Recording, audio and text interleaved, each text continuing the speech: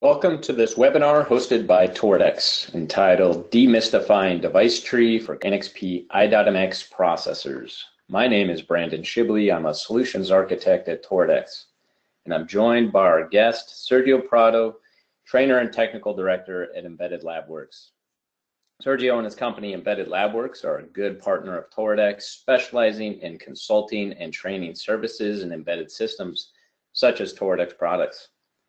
I want to thank everyone for coming. We've been really looking forward to doing a webinar on device trees. It's one of the biggest topics in our customer support, so I'm really excited for this webinar.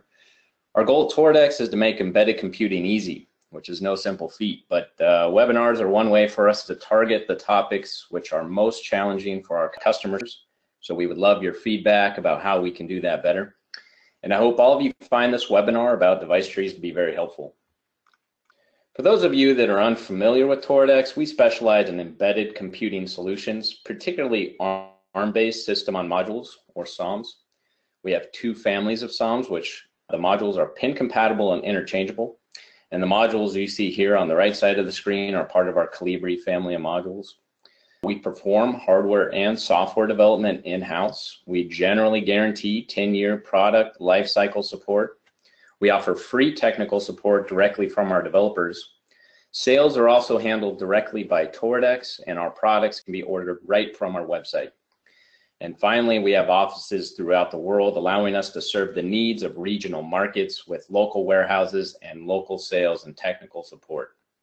I briefly introduced you to our Calibri modules on the previous slide. This graph illustrates our portfolio of NXP-based Calibri modules. This webinar is focused on NXP I.MX, and you can see here that Toradex provides a range of I.MX based products arranged by price and performance here on the chart. Calibri i.MX6 and i.MX7 have been very popular, and we're excited to have the new Calibri i.MX6 ULL coming soon, which will be very power and cost efficient. Additionally, the next generation I.MX8 based Calibri modules coming sometime next year. And speaking of i.MX8, we've already announced our first i.MX8 product with our Apollos family of modules, the Apollos i.MX8 Quad Max. All of these new products will be offering optional Wi-Fi and Bluetooth on the computer module. And we're very excited about all that, so don't hesitate to contact us if you'd like to discuss any of our products further. Finally, before I pass the webinar on to Sergio, I'd like to highlight the design resources available from Toradex. These include our developer website with hundreds of technical articles at developer.toradex.com, videos such as our past recorded webinars, product demos, customer spotlight videos. You can find those also at toradex.com/pt_br/videos. You can see the link here on the slide. And our community website, which is similar to Stack Overflow, but stocked full of Toradex engineers, all at community.toradex.com. So feel free to go there and ask your questions, technical related. And again, the developer website is a great resource, searching all those technical articles there. So lastly, you can contact us directly via email or the contacts at any of our local offices. So without further ado, I will pass the webinar on to Sergio. Thank you for the introduction, Brandon. And hello all, my name is Sergio Prado. I'm the Technical Director of Embedded Labworks. And Embedded Labworks is a company located in São Paulo, Brazil. And we are specialized in software and firmware development for embedded systems.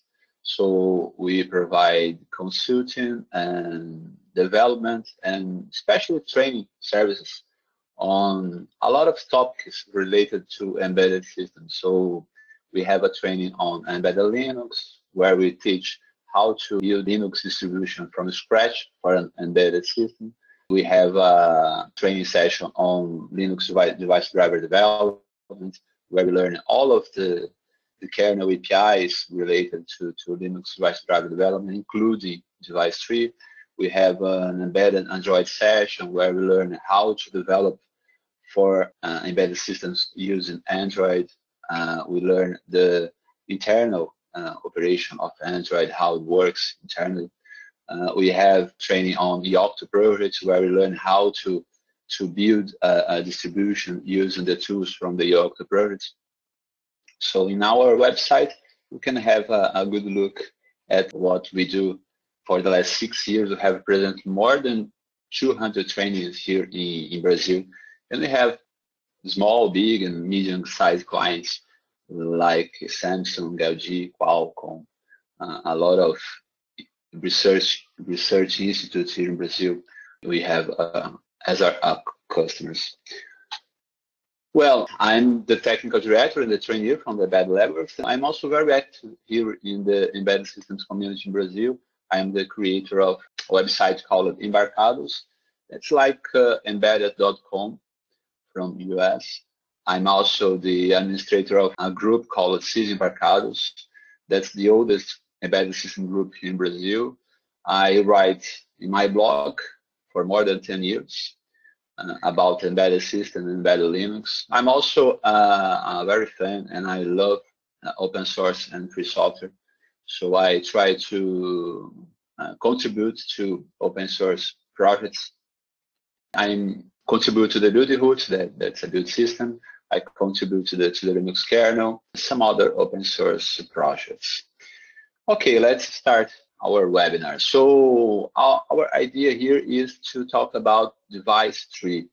That's not an easy topic, and I will do or I will try to do a 30 minutes presentation on device tree. Of course, that's not enough to learn everything about device tree, but we will try to get a big picture on what is a device tree, how it works, and how can we learn more about device tree.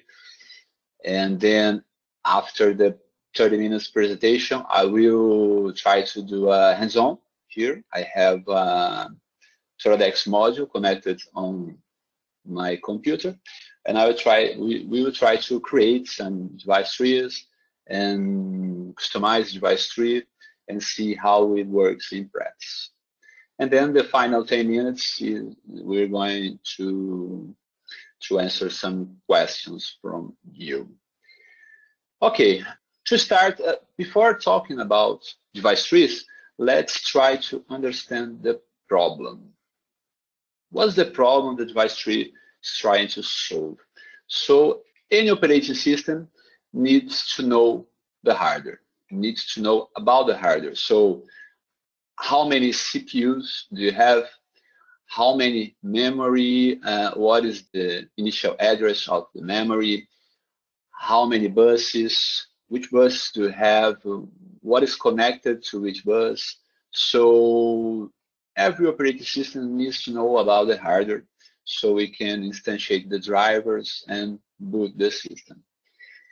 There are some architectures that helps the operating system, in our case, the Linux kernel, to identify the hardware. So one good example is the PC platform or the x86 platforms. The PC platform has a motherboard that has a firmware on it, right? So we use it to call that firmware BIOS. Today it's called UEFI. And this firmware has a component inside called ACPI that one of its objectives is to help the Linux kernel to identify the hardware in the system. So the ACPI will describe the hardware to the Linux kernel. And then the PC architecture, the x86, mainly uses two kind of buses, the USB bus and the PCI bus. And basically everything you connect to a PC, you connect to a PCI bus or USB bus. So both of these buses out-enumerate the devices to the kernel. So the kernel doesn't need to know that you plug a keyboard in the USB port because the USB bus will out-enumerate the device to the kernel. The kernel will know that you connect keyboard to the USB slot. So in practice, the x86 platform doesn't, we don't have this problem in the PC and x86 platform because the hardware describes itself to the kernel. But what about other platforms like PowerPC, in our case, ARM? We don't have this kind of feature normally. So there is no easy way for the kernel to know the hardware that it is using. So for example, the kernel doesn't know that to put a LLD in the GPIO 3.5. The kernel doesn't know that to put an accelerometer in the I2C bus 2 and its address is 10. So how does the kernel know that what is in the hardware? Well, for some time we solved this issue describing the hardware in the kernel source code. So I have here some snippets from the Linux kernel source code to show you how it was done. And actually, this code still exists in some cases because it wasn't yet ported to the device tree model, but we're going to get there. So this is an example I take from the Linux kernel source code for a specific Linux ARM board, right? So it's a .c file that has a lot of structures describing the hardware for the kernel. So we are seeing here a structure called I2C board info. That structure is declaring hardware that's connected to the I2C bus. We have here EEPROM, 8024. We have here real-time clock, CF8563. We have here sensor. I think it's a temperature sensor, LM75. So we're going to use this structure to register these devices in the kernel. So the kernel will know that we have these devices connected to the I2C bus. I have here another example using the SPI bus. So here we are declaring to the kernel that we have 8025. I think this is a EEPROM. Yes, this is a EEPROM. So we have 8025 connected to the SPI bus. It has the chip select 1. That's the maximum speed of the chip. So we are declaring in the kernel source code the hardware. And then there is function that the kernel will call in the boot to initialize the board. So in this case, in this example, that's the function PCA 100 underscore init. This function will register all the devices in the kernel. So we can see here that is registering, for example, the UART port, the MMC card interface, the NAND flash. Here in these last two functions, it is registering the devices that we saw in the last slides. So here it is registered in the I2C1, that those three devices that we saw in the last slide. And in this function, SPI register board info, it is registered that SPI device, the EEPROM, in the kernel. So for those of you who are not kernel developers, don't worry about the details. Just try to get the big picture here. What is happening? We are using the Linux kernel source code to define the hardware, to describe the hardware to the kernel. And that's not good, because if you have 1, 2, 3 boards, you can maintain easily this code. But if you have 100, 200, 1,000 boards, imagine the confusion to maintain all of this code inside the kernel. So the maintenance is the big problem. Describing the hardware in the Linux kernel source code comes with a lot of disadvantages. For example, if you change anything in the hardware, you have to change the kernel source code, rebuild the kernel, and generate another image of the kernel. You're not adding a new feature to the kernel. You just describe a new hardware. So you change the hardware, you have to change the kernel source code, and that's not good. Since there is no standard way to implement this hardware registering during the boot, every manufacturer can do in its own way. So if we work with one manufacturer, we will see code that do something in a way. If we work with another manufacturer, it could do in another way. So there's no standard. It's more difficult to maintain this code. If we have two similar boards, we'll have to duplicate its code and change what needs to be changed. So we will have more duplicated code because we have to register hardware inside the kernel source code. So that's not good. Another problem is that imagine we have a line of products that's very similar in some ways. We want to keep just one kernel image for all of this line of products, but it's more difficult to do that if you are registering the hardware inside the kernel source code, since the kernel will become dependent of that hardware. So we have a lot of disadvantages doing that. That's where it comes to device tree. So the idea here is to remove from the Linux kernel source code that describes the hardware. So we're going to describe the hardware in a file that's separated from the kernel.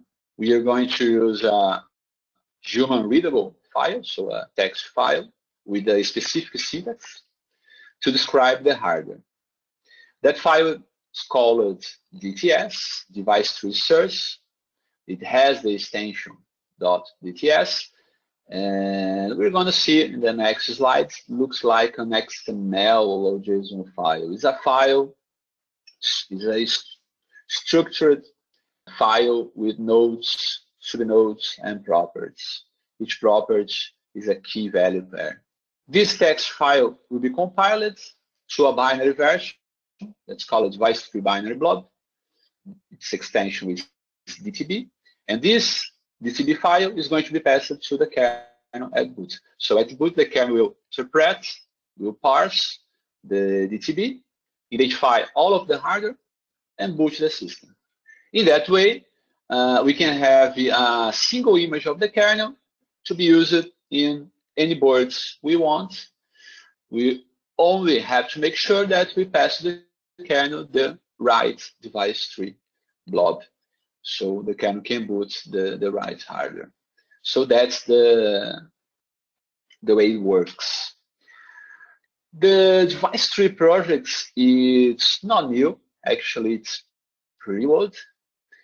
If I'm not wrong, it was created in the 90s in a project called OpenFreemer by Sun Microsystems that was used in conjunction with Solaris in Spark platforms. So it's quite old, the device tree.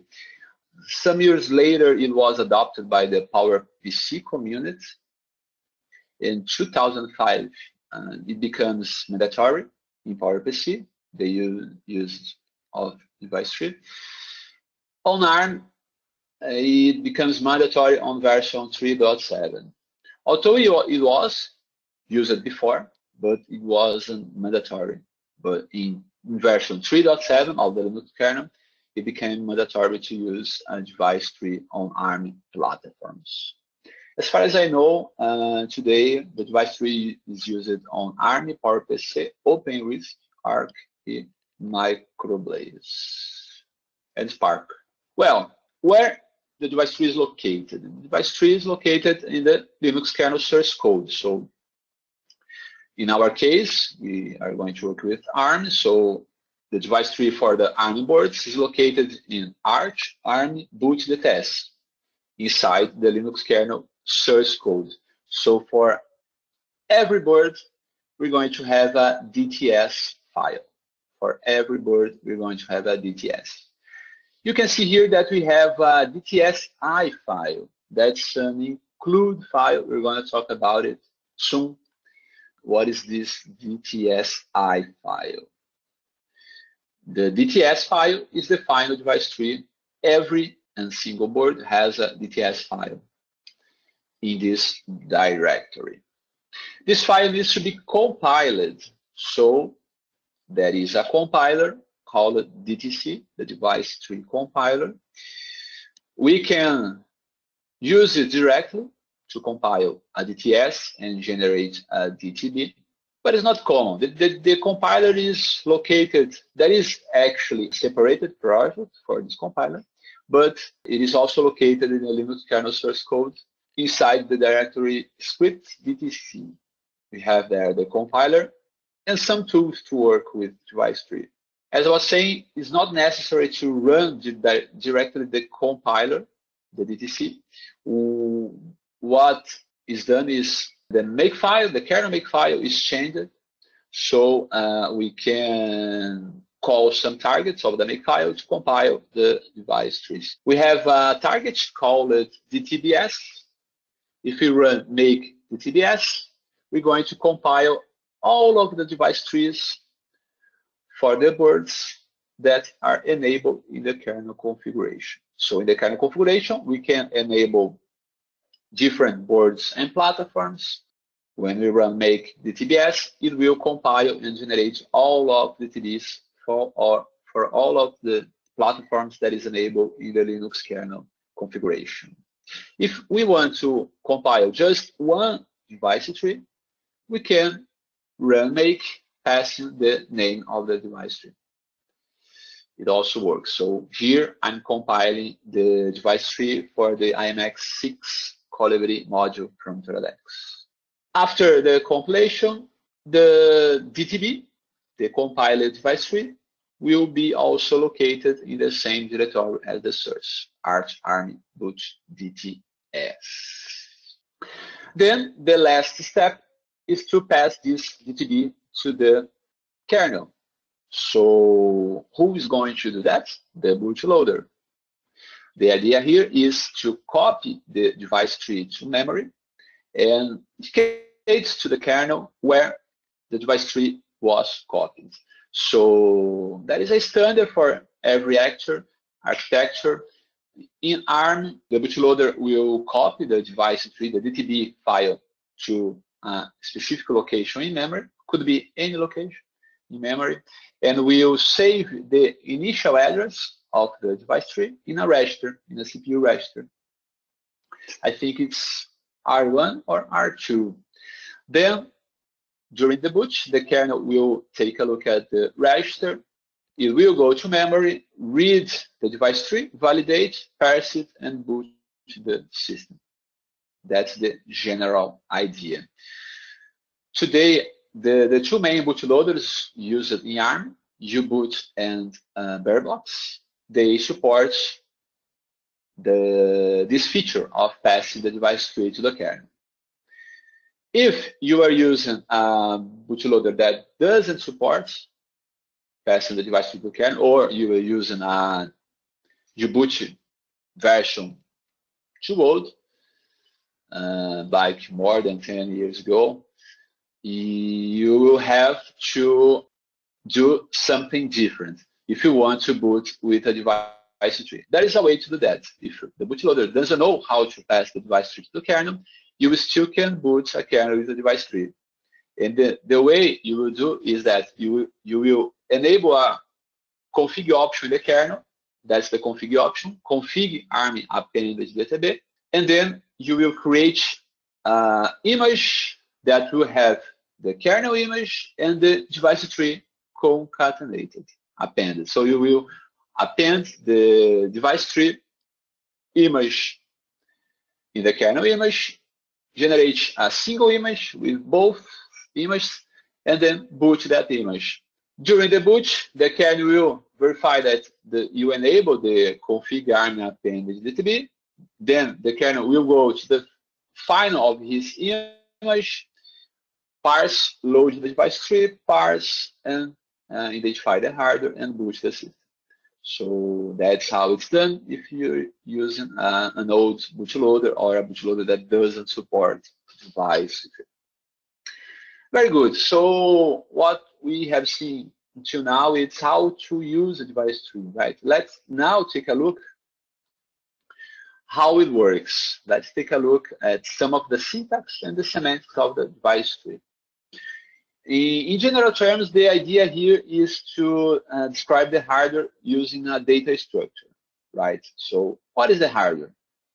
We have to describe the CPUs, we have to describe the memory, we have to describe the I/O devices, right? And to describe the I/O devices, we will also describe the buses that these I/O devices are connected. Great. This is the syntax of the device tree.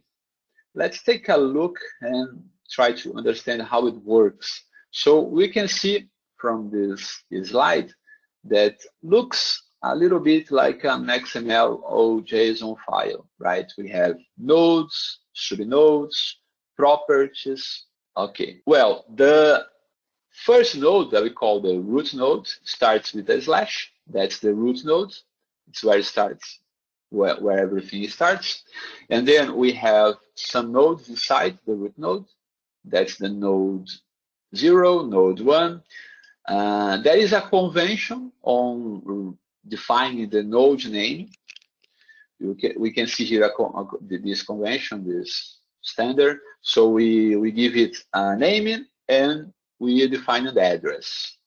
The idea here is to use the address of the device. So each node should describe a device. The idea here is to put here the address of the device. So if you're describing a device like UART port that has its registers mapped in memory, you have to put here the initial address of the registers that are memory mapped. If you are describing a device that's connected to I2C bus, you have to put here the address of the device in the I2C bus. But it's just a convention. You could put here any name you want. And for some devices, you don't need to put an address. Like if you're describing an LLD, it doesn't have an address. So you could put just here the name of the LLD. There's no problem. So I have here one node. It starts and finishes here. And here another node. Here, this node has a label. So the node at 1, that's the name of the node. It has a label. Its name is node 1. So the idea here is to reference this node anywhere in the device tree. So if I want to reference this node above or below the definition, I can. I just have to choose the ampersand symbol. Like here I have a property. We're going to talk about properties now. Here I have a property that's referenced to this node. We are talking about the syntax here. In the next slides, we're going to see how it is used. So the semantics of this, right? Right now, it's just the syntax of the device tree.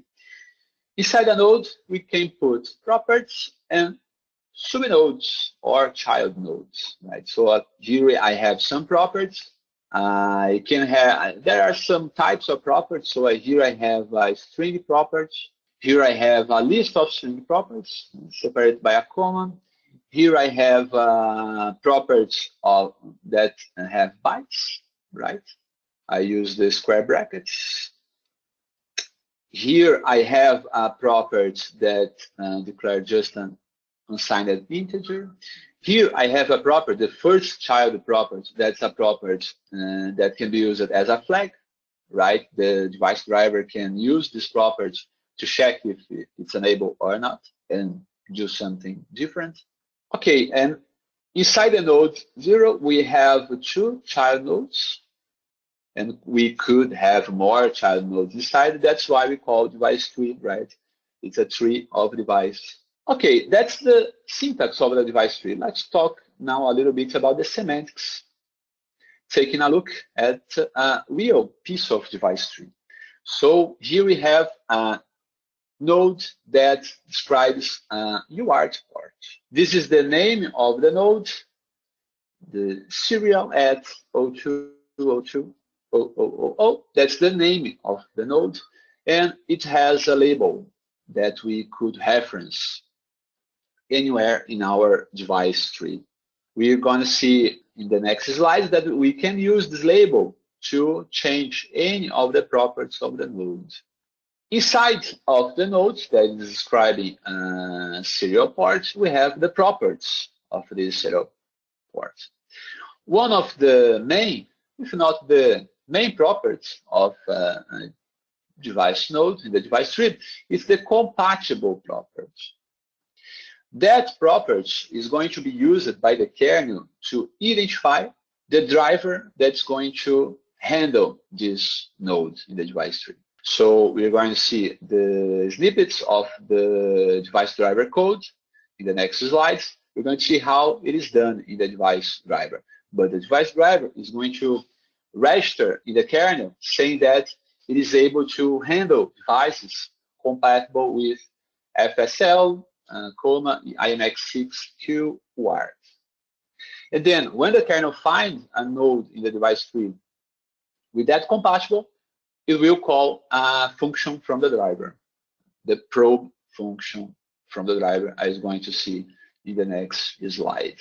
So that's one of the main properties in a device tree node. We have here in the end stats property. That's also an important property because the stats property allows us to enable or disable a node in a device tree. So if the kernel, when it is parsing a node, finds the stats property with the value disabled, it won't call the device driver probe function. It means that this node is disabled, this device is disabled. So a way to disable a device in the system, you could disable the driver in the kernel, or you could disable the device in the device tree using this property status. So in this case, the kernel won't call the device driver probe function because the status is disabled. If you want the kernel to call the device driver probe function and instantiate the driver to handle this device, you have to change this property to OK. You have to put OK here.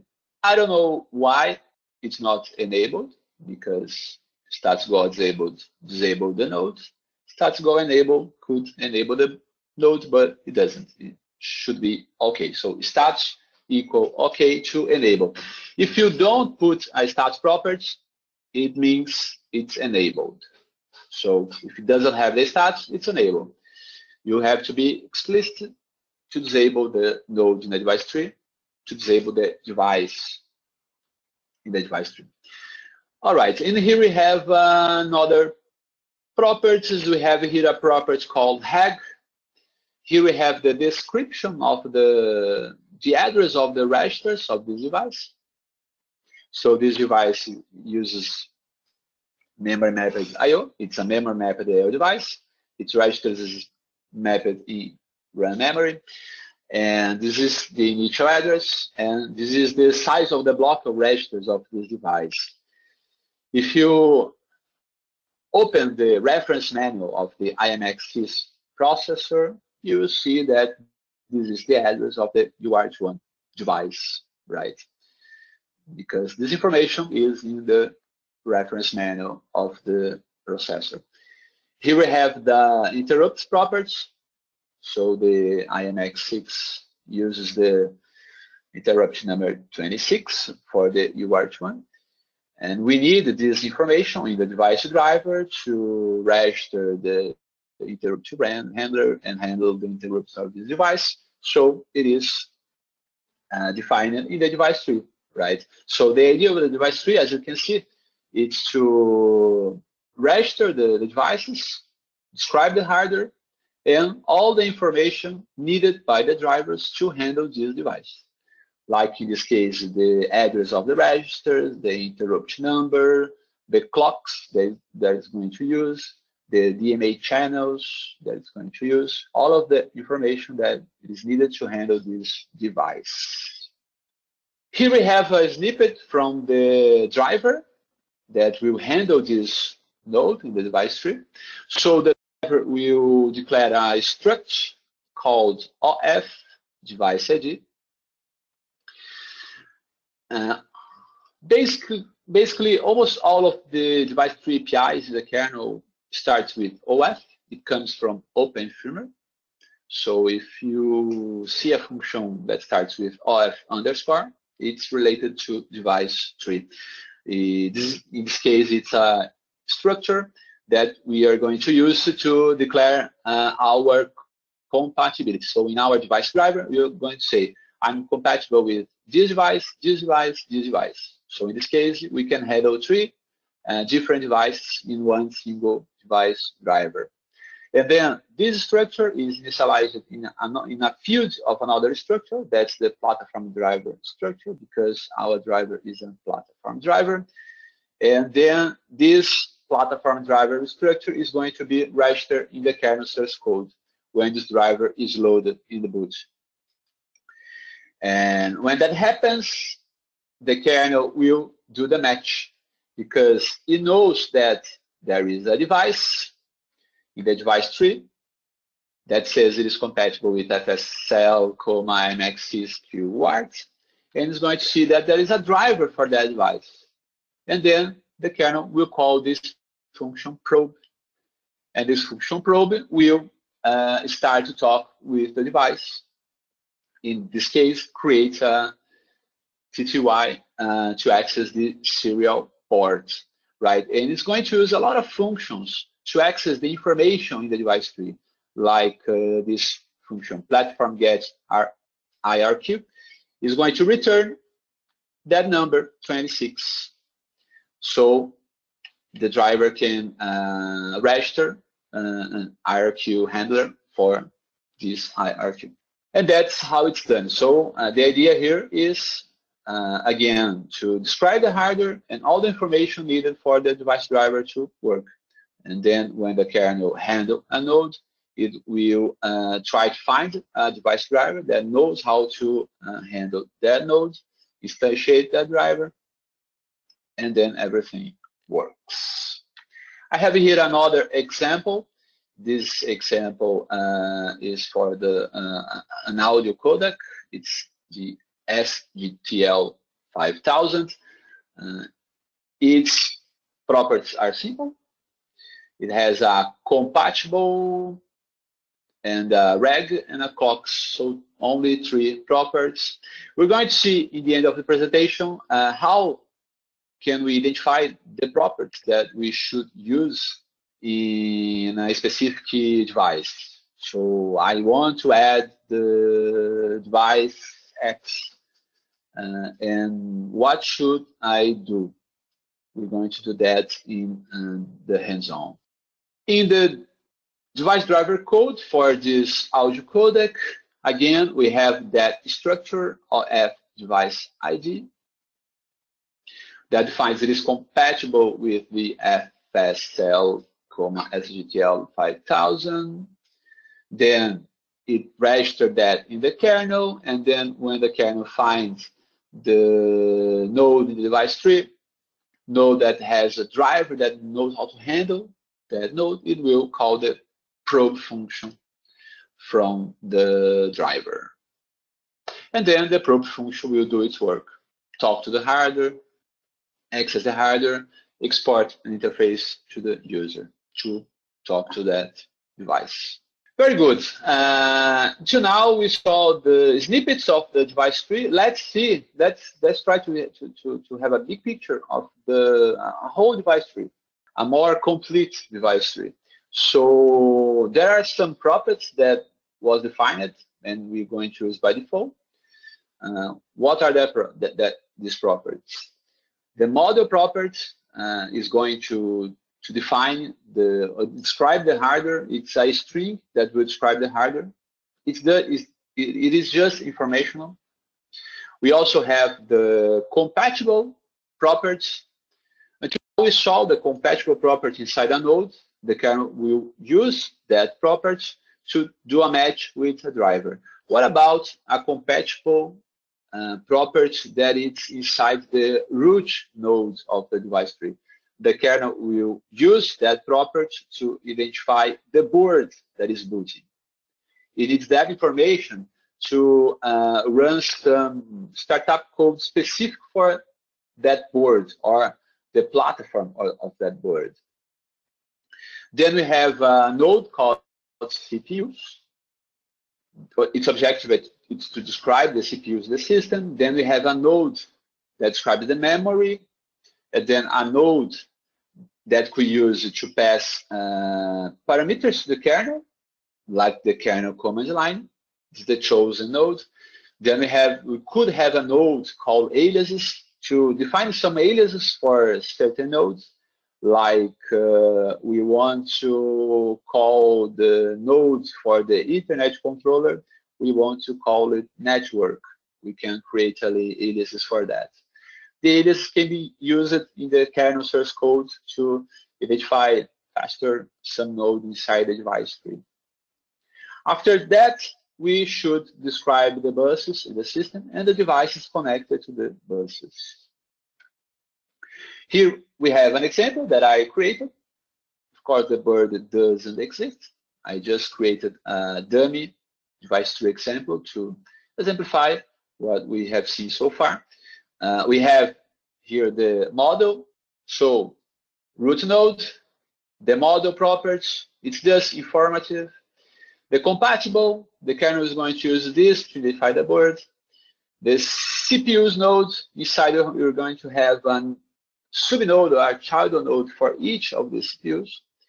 And then a memory node, there we're going to have a reg property that describes the initial address of the memory and the size.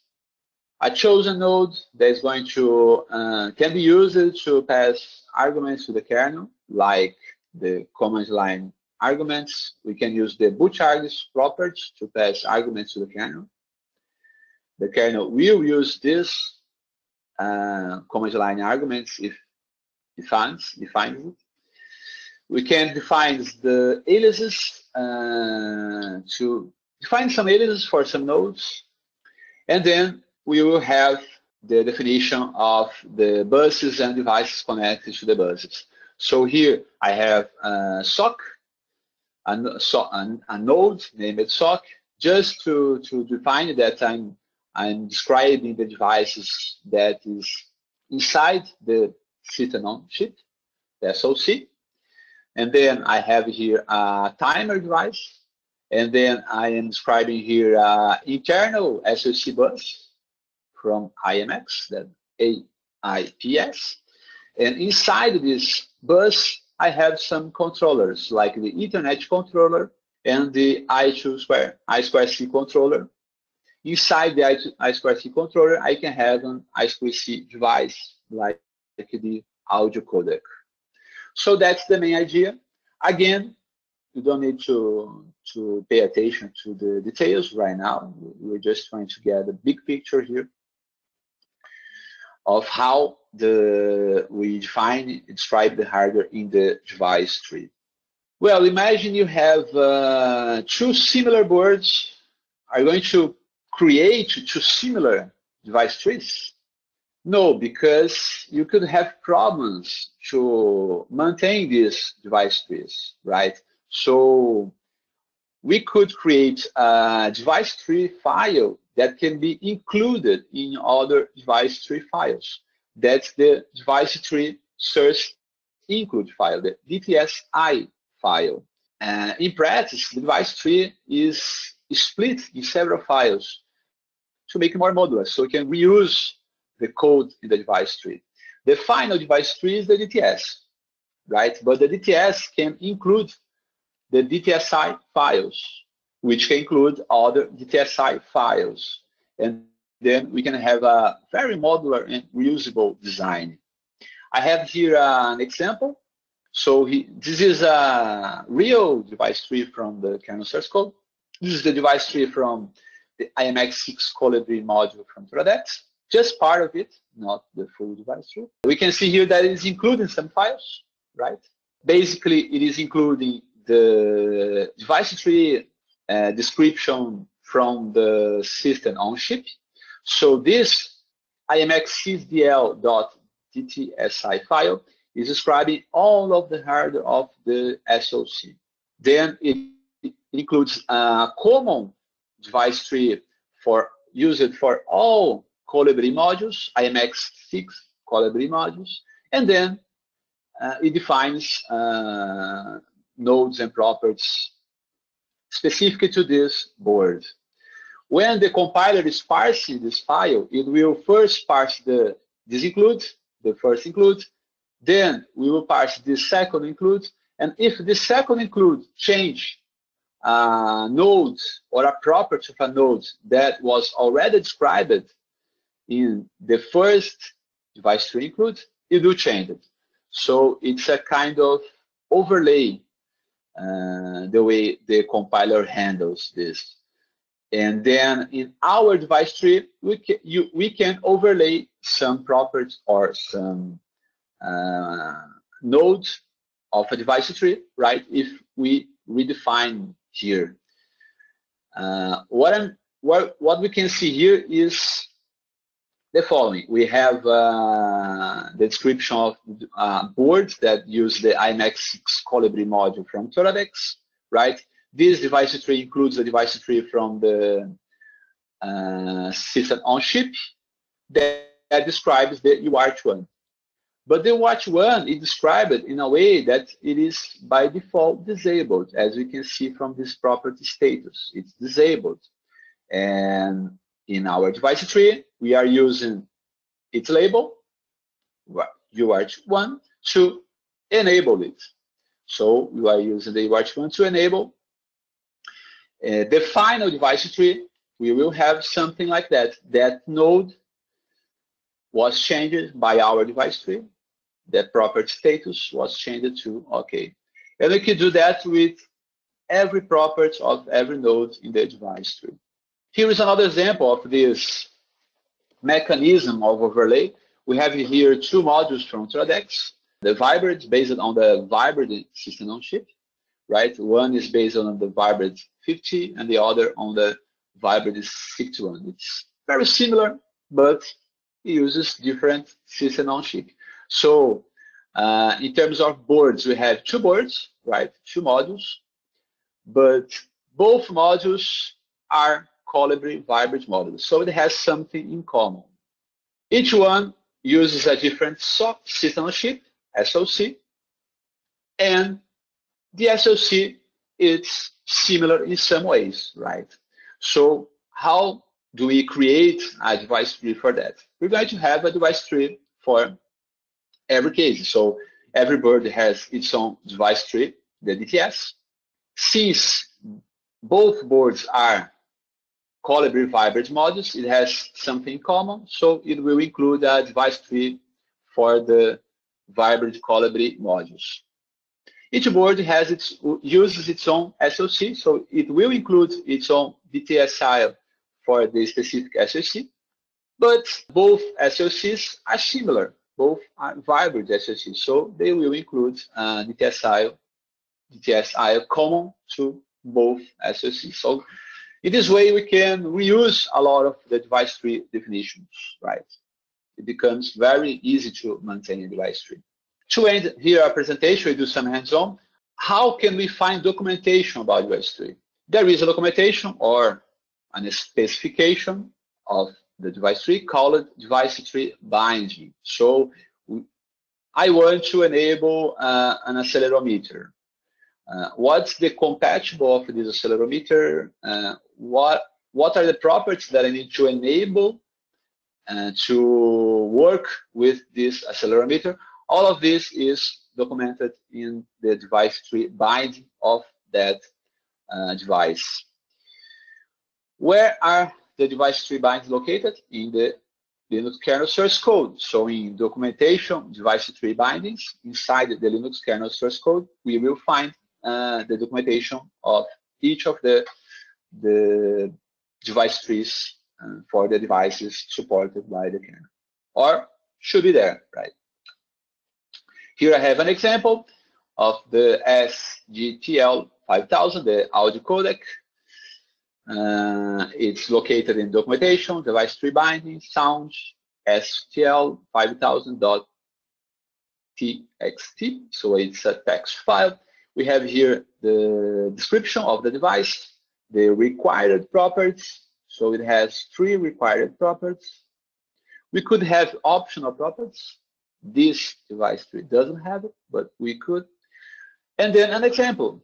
And that the example is important because we could use it as a start point for our device tree to describe this hardware in our device tree. Of course, we should check for the address of the device if it is really 10 in that case.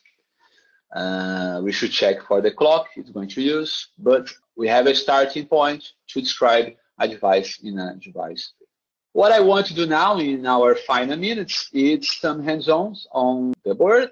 I have here connected in my machine a Colibri IMX6 module from Toradex and a Viola board also from Toradex, right? They are connected on my machine through a serial console and through network, right? I will boot the system through Ethernet. My bootloader, I'm using U-boot. It's configured to load the kernel in the device tree using FTP, and then mount the file system using NFS. So everything through the network. Let's try first to create a device tree for that board. I have here, let's see if it's working. So I reboot the board. You can see it's U-boot that is running. And then I already compiled the kernel. It's here, booted the kernel, successfully loaded the kernel to memory, and then tried to load the device tree, and it didn't find. Our objective here is to create the device tree. So we're going to create this device tree and try to boot the board, right? So we have here a board that is based on the IMX6 Colibri module. We're going to use that as a reference to create our device tree. So what I'm going to do here I am the Linux kernel source code. Here is the main Linux kernel source code. And here I'm inside the Linux kernel source code where the device trees are located. In Arch, Army, Boot, DTS, you can see here all of the DTS files. Right. I will search for the definition of a device tree that uses this module and use it as a base for my device tree. So here I can see I will use, I think I will use this one. This is a final device tree, evaluation board from Toradex. Right, I will use this one. I will copy this one to my device tree. I will call it IMX6DL Colibri -labworks. That's my device tree. And I will remove almost everything from the device tree to make it as simple as possible. And then we're going to customize a little bit after testing this device tree. So I am removing everything. I think that I removed more than I should.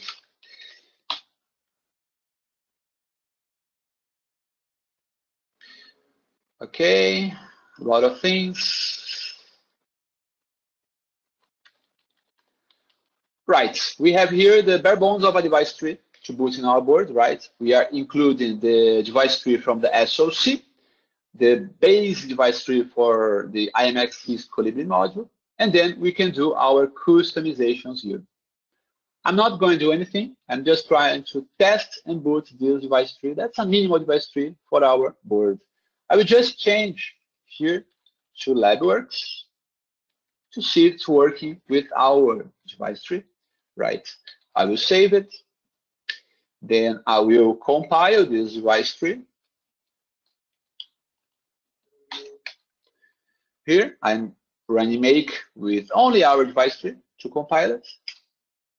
Okay, it generates a blob. This is a blob, right? I'm going to copy this file to my TFTP server so the bootloader can load at boot. Copy it. Then I will reboot the board and see what's happened.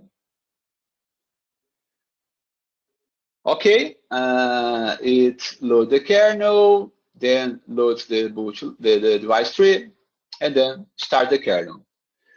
I'm not seeing anything here. I don't have a serial console. I know I have a SSH server in my board, so I'll try to connect to it using SSH. Okay, I could connect. So it booted with our device tree. Let me see here, CPU info. We are running an NXP IMX6. I can show the kernel command line, the kernel log here, and see if this model is right. Here, that's the contents, the value of the property model. It's here, right? We changed it to LabWorks here. So it booted. We can actually have access to device tree here. There's a directory in the proc file system. It should be enabled in the kernel, but normally is. Here we have a view of the full device tree that can help in some cases when debugging problems with the device tree. Okay, let's do another test enabling the serial port. So for some reason the UART is not enabled. That's why we can't see here the console, the kernel log, and everything. Let me open again the device tree. Probably the device description of the UART is disabled. Let's confirm that. I will open the include file for the SOC. That's the include file for the SOC, the IMX6. I will look for the UART. And here we have the node that declares the UART. We can see that the status property is disabled. So that's why the UART one is disabled. Let's enable it. We can use this label to enable it. So I'm going to my device tree, reference this label, UART1, and change the property status to OK. That's how we enable a node in a device tree. I'm going to save the device tree. I'm going to recompile it. Copy again to the TFTP server, and then boot again.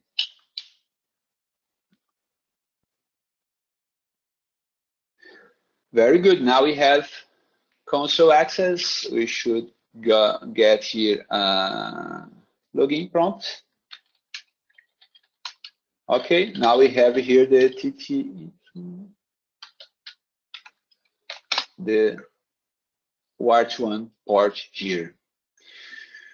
As a final example, imagine that you want to enable a device in a device tree. So, for example, I selected here this device, TSL2563.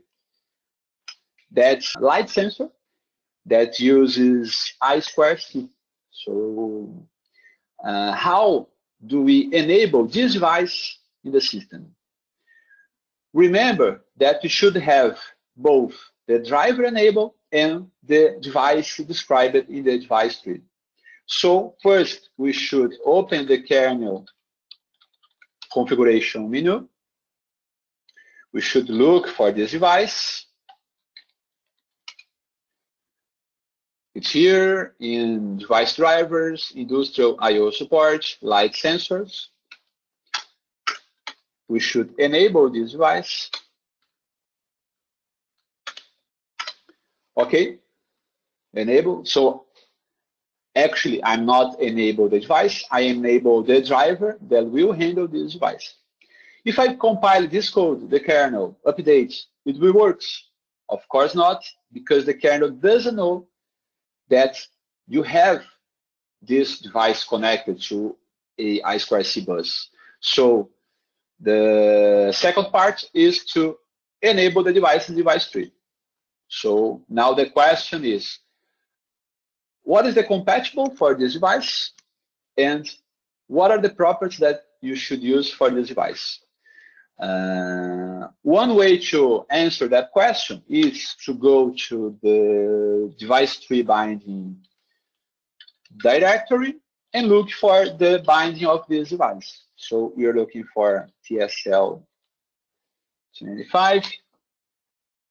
Here I can see that it is located in IIO lights, and then the text file that describes the binding of this device. I will open it. Okay, it's an ambient light sensor device. It has two required properties. One is the compatible, and the other is the reg, and one optional property. And we have here example. I will copy it and enable in my device tree.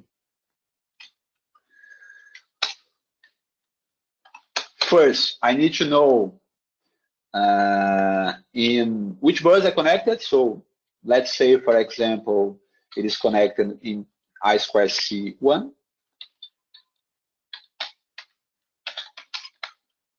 And then inside this node, I will declare my device.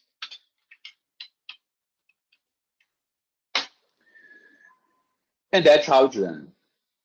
For every device that you want to enable, you have to enable the driver. You have to describe the hardware in the device tree.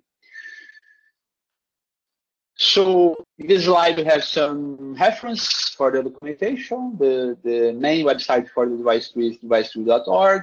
We have some documentation in the kernel source code, include the bindings. There's a very good presentation from Thomas Petazzoni from 3 Electrons.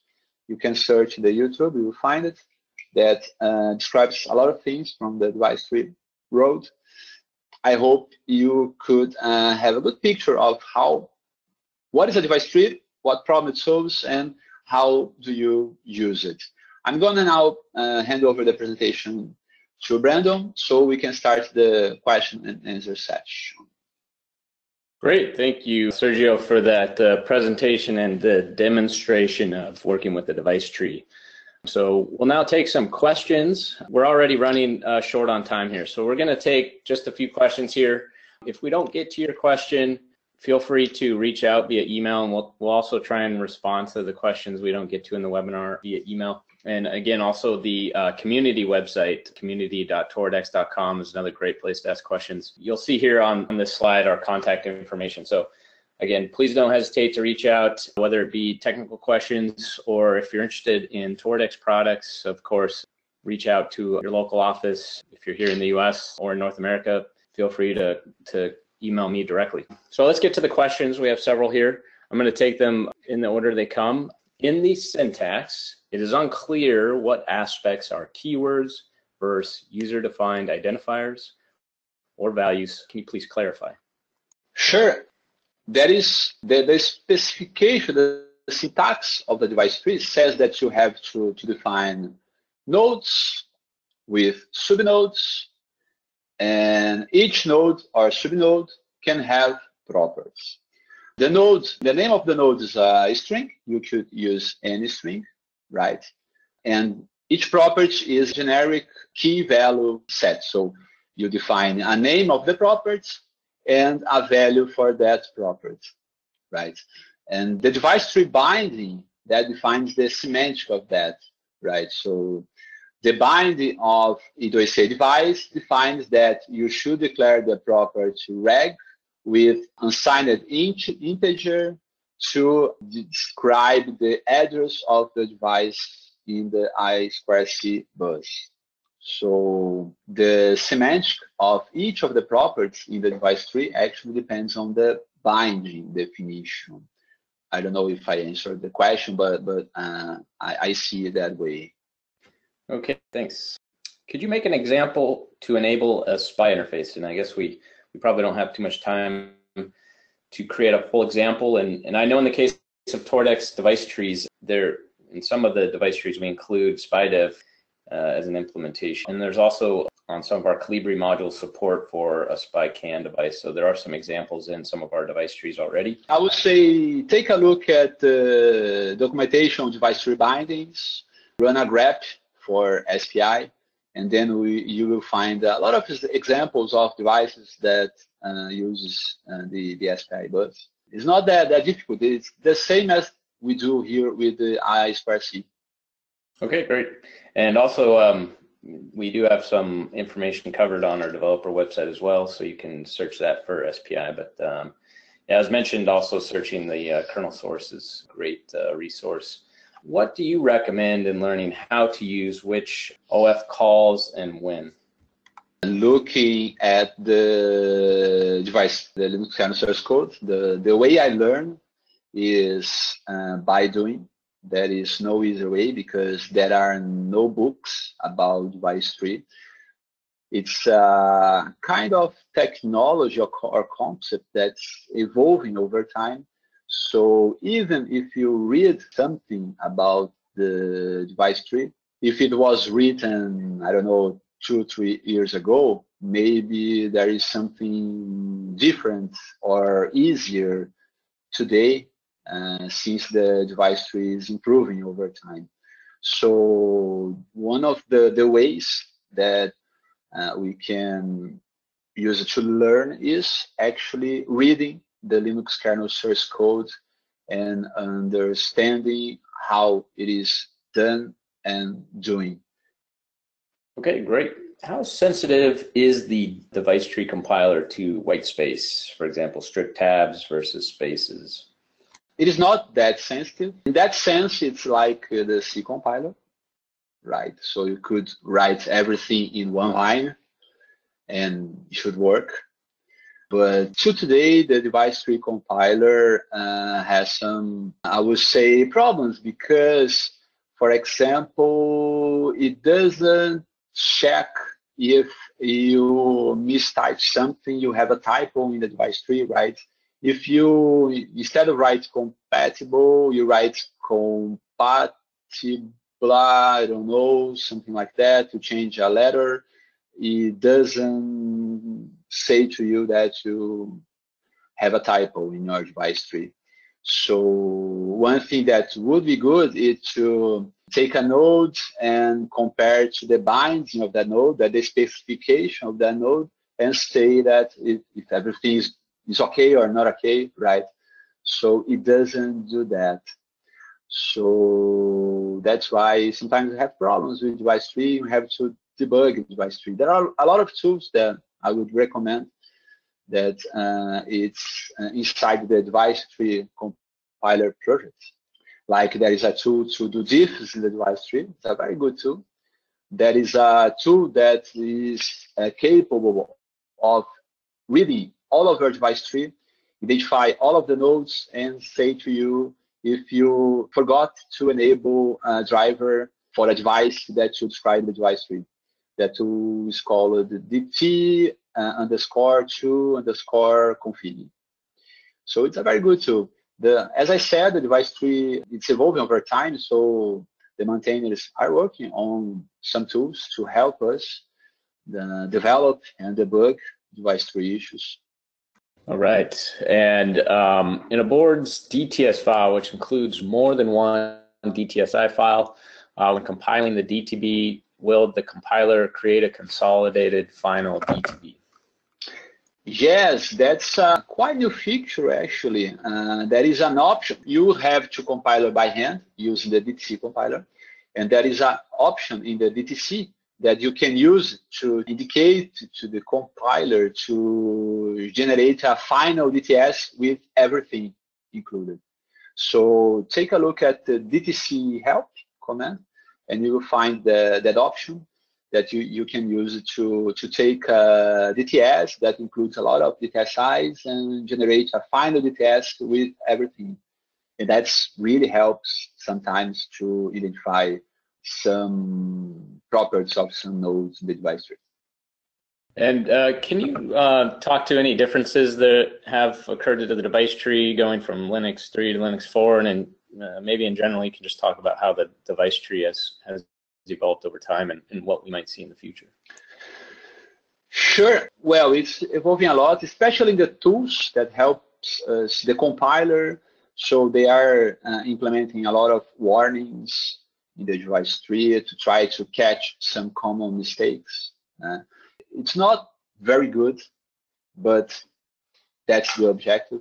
Some features that they added over time. For example, in the past, you imagine when you're writing, for example, a device tree and you're creating a node for button drivers. So you have a button in your system. You are enable a device in the device tree to driver that will handle that button. That's connected to a GPIO. You will have to define the key code for that button. And then in the past, you would have to hard code the key code. That was not good, of course, because if the key code changes, you have to change all of the device trees, right? So what they done was they make possible to include files .h in the device tree. I don't know if you saw the device tree I opened. One of the slides has the include file that has a lot of defines. And then what happens today, the device tree compiler runs a C preprocessor before compiling the device tree. That's why actually you need to change to compile a device tree, because it will run a preprocessor that will preprocessor the include files and substitute all the macros and define in the include file. So that was one feature created, I don't know when, but it wasn't available in the beginning and were created by the community. Could you touch upon the pound address cells and pound size properties? This always causes confusion. The address cell describes how many cells the address of your bus has, and the size describes how many integers you will use to describe the size of the cell. So for example, for a device that's connected to a memory mapped I/O device, it will be connected to a bus that describes the address with 1 and the size with 1. So it will use one integer for defining the address of the device and one integer to define the size of the block of memory used by that device. Another example is I2C bus, where you have the address with the definition of 1 and the size with the definition of 0. That's because in the I2C device, you just have to define the address. There is no size of that address. So the size of the address in the bus is 0. I think I can answer better that question showing the code, but we don't have here too much time. So I'm gonna take the email from the person that sent the question, and I try to answer in the email. Are there ways to turn off unused functions to reduce power consumption via device tree? Reduce power consumption with a device tree? In theory, there's some things here. Of course, if you disable a node in a device tree, compile, generate the DTB, and run it, that device will be disabled. Your power consumption will be low. So of course, you won't have that device. So I think the question was, can we disable at runtime the device maybe to consume less energy? We can do that. There is a feature called device tree overlay that makes us able to change a node in a device tree at runtime. We can add a node, remove a node. This feature is evolved over time. It's actually a new feature. It was, I think, what called in the past transaction device tree, and they changed it to device tree overlays. So I would suggest to take a look at the device tree overlay feature in the kernel and see if it fits your need. But that feature enables us to change the device tree at runtime, and you can use it to disable a device and make it consume less energy. Okay, great. Final question. Bootloaders like U-boot can read and write a DTB, while some hardware must be set up in the bootloader in order to read a DTB from memory. There may be hardware initialization that the bootloader implementation requires.